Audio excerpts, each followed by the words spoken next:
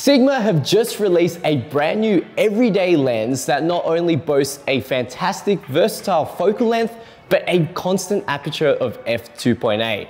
Introducing the 28-70mm f2.8 Contemporary, both available for Sony E-mount and Panasonic L mount. And we're super excited to take this lens out for a spin.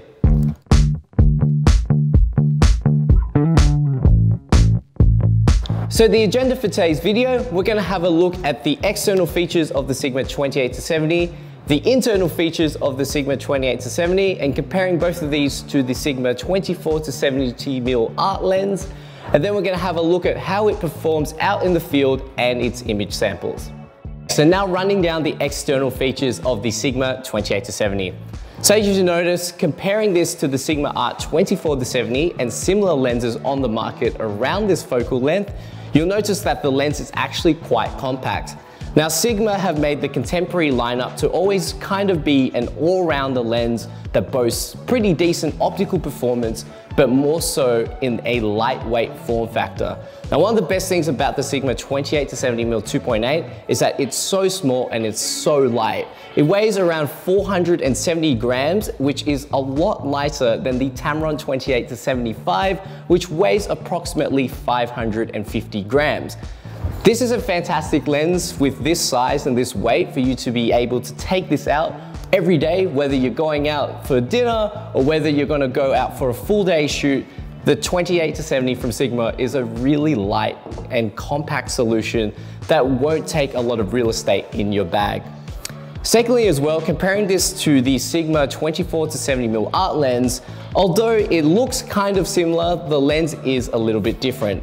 The actual design of the lens is based off the 24-70mm art lens, but on the inside of the lens, there are a few differences which I'll go over later, which makes it a lot more lightweight. So now having a look from the front to the back of the lens, you have a versatile 67mm filter thread, which will accommodate to basically most filters, whether you're looking for a polarizer, ND or UV filter, there are plenty of options for 67mm out there in the market. Secondly, behind that, you do have a manual focus ring. It's got a pretty decent resistance to it. So if you do plan to use this for video, it is quite feasible to do so. Moving back from that, you have a zoom ring that goes from 28 to 70. Now comparing this to the 24-70 Sigma art lens, you do get an extra 4mm of width. However, 28 is still a pretty wide focal length to work from. At the back of the lens, you have a metal lens mount, and as mentioned earlier, you can get the 28-70 in both a Sony E-mount or Panasonic L mount. Now the 28-70 is not weather resistant, but it is dust and moisture resistant, which will get you out in most weather scenarios. So now having a look at the Sigma 28-70mm f2.8 internal features. Comparing this to the Sigma Art 24-70 lens, the Contemporary does have fewer elements. It has 16 elements in 12 groups, and it's got 2 FLD and 2 SLD, and 3 aspherical elements to help combat any chromatic aberrations and coma. Now, although it does have less elements, the way it's optically constructed does help cater for the lack of elements, so you can still get an excellent image performance. To back that up, it has a 9 rounded blade aperture diaphragm with a maximum aperture of f2.8 and a minimum aperture of f22, giving you a pretty large, versatile aperture range to work with. And with the 9 rounded blade aperture diaphragm, you're gonna get some pretty decent bokeh when opened up wide. Thirdly, it's got 2 layers of coating. You've got a super multi-layer coating, you've got a nanoporous coating, and this helps combat any kind of surface reflections, ghosting, and flaring. And finally, in terms of autofocus, it does have an internal stepping motor that's super quiet and quite snappy.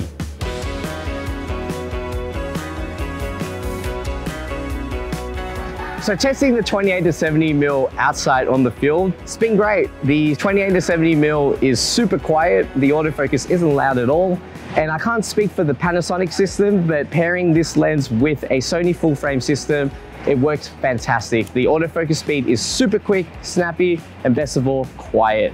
One of my favorite things about this lens, using it out on the field for so long, it's so lightweight. Like, it's One of those lenses that I'm not going to be too fussed about in terms of carrying it around all day, even when I'm traveling, because the lens is just so light. And despite it being so light and small, as you can expect from Sigma, the build quality of the lens is fantastic. It feels solid, it's a nice reinforced plastic. And for those who also like to mechanically use the lens to switch between focusing, just with a little flick of a switch, you don't have to fiddle with anything too much. So let's go over the samples from the Sigma 28-70mm. We paired it with the Sony A7 III and we're pretty impressed with the results. Images came out pretty sharp and of decent image clarity.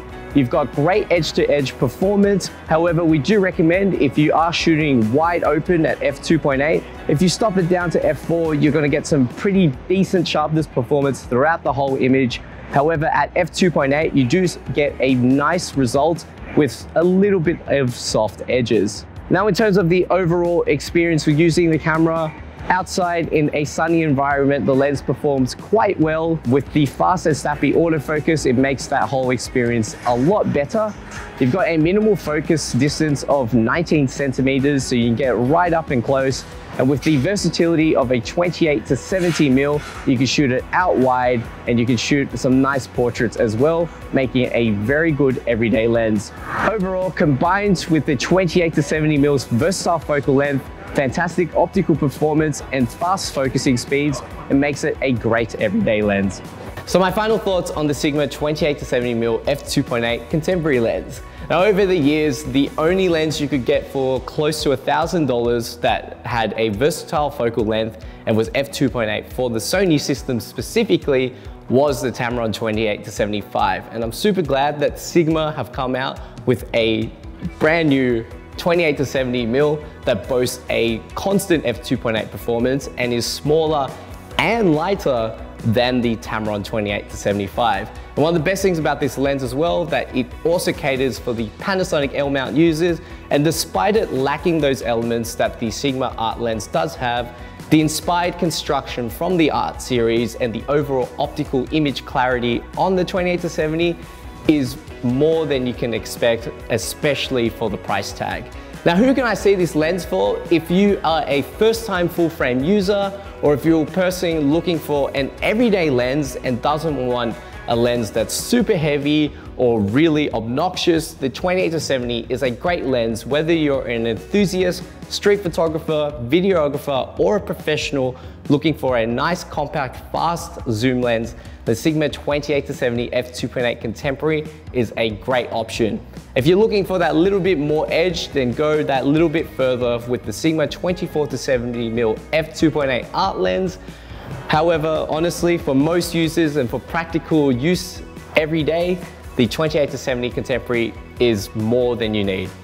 Now, if you have any questions on the Sigma 28-70mm f2.8, pop them in the comments below or drop into our store in Sydney on George Street. Make sure to follow us on our Facebook, Instagram, and our blog for all our latest updates for giveaways, competitions, as well as promotions and events. And finally, if you enjoyed our video, hit the like button and the subscribe button to stay up to date with our latest videos as we upload videos regularly.